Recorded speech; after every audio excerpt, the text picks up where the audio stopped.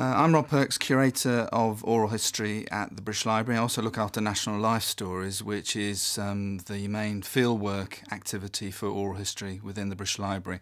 So I'm looking after spoken word recordings dating back to the end of the 19th century, and also collecting actively interviews with older people and a whole range of different activities around the UK with a big team of interviewers. So we're collecting material with scientists, life stories of scientists, artists within the creative industries generally, but also looking after deposited collections from researchers and PhD students up and down the UK, making those available at the British Library. We've got two very large collections which I think will be of particular interest to social scientists. One of which is underway at the moment with the BBC, called the Listening Project, which is gathering impromptu recordings between family members reflecting on subjects of interest to them.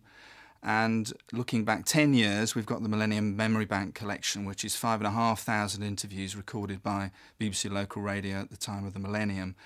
On 16 themes, an incredibly rich collection of material to a whole range of different researchers about every aspect of life, looking back over the 20th century.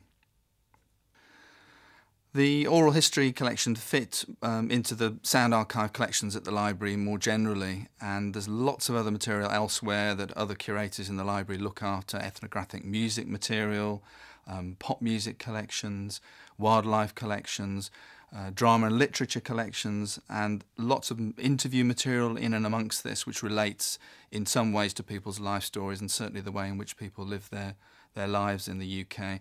Plus, of course, lots of historic recordings going back to the 19th century. And it's a large collection, 3.5 million items, and lots of different formats, and very actively being added to all the time.